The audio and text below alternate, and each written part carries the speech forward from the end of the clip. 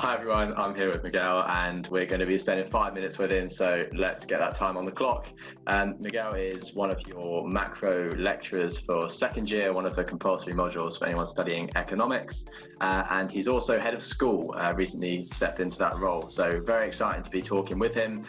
Miguel, what's one thing we might not know about you? I'm from the Canary Islands.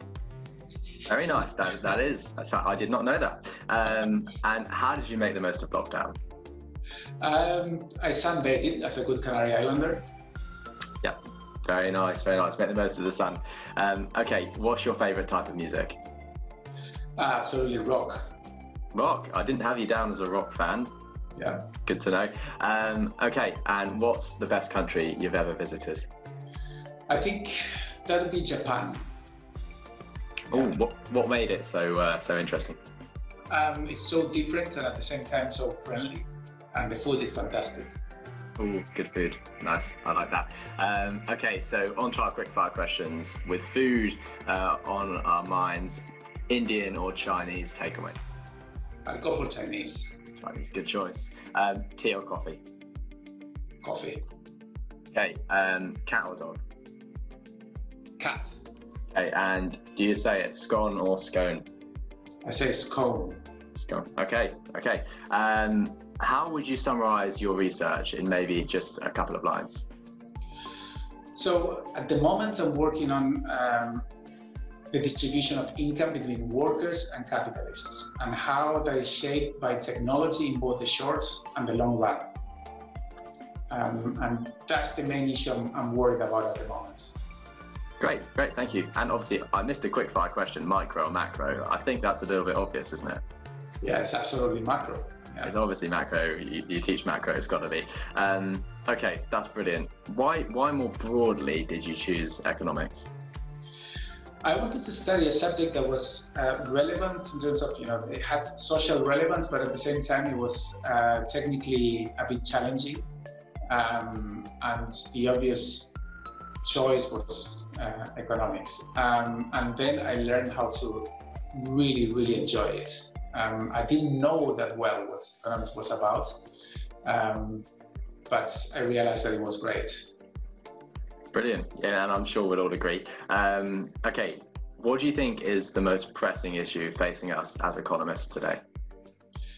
I would say at the moment is how to deal with the consequences of the global pandemic, and not just the short-run consequences, but the consequences this is going to have in the next decade, just like what happened after the 2008 global financial crisis. Great, thank you. I guess if we can go on a quick detour, do you mind quickly explaining what you think that those consequences might be, what some of the challenges might be? Well, I think there are going to be challenges in terms of two things. Obviously, a slowdown of economic activity. We may start seeing, or we are already seeing, firm bankruptcy increasing quite dramatically. That will affect the financial system. So you get trickle-down effects on the economic system happening. But there is another aspect that is very important, and is that this may be reshaping the way we work in the future, the workplace. And this will have important consequences for the distribution of income. Not everyone can do the same things as before. And this will affect people in terms of their family composition, their gender, their skill sets, etc., etc. So this will also have distributional consequences in the future. Great, thanks for that. Okay, you're obviously head of school. What exciting teaching developments are there? So at the moment we're doing something really exciting, and it's developing a new program on economics with data science, with an important component on coding, computation, big data analysis, machine learning. And I think this is in really high demand in the market, and we are producing a very nice degree program for the future. Great, thanks for that. That is very exciting. And hopefully students will look into that if they're coming to study here in the next year or so.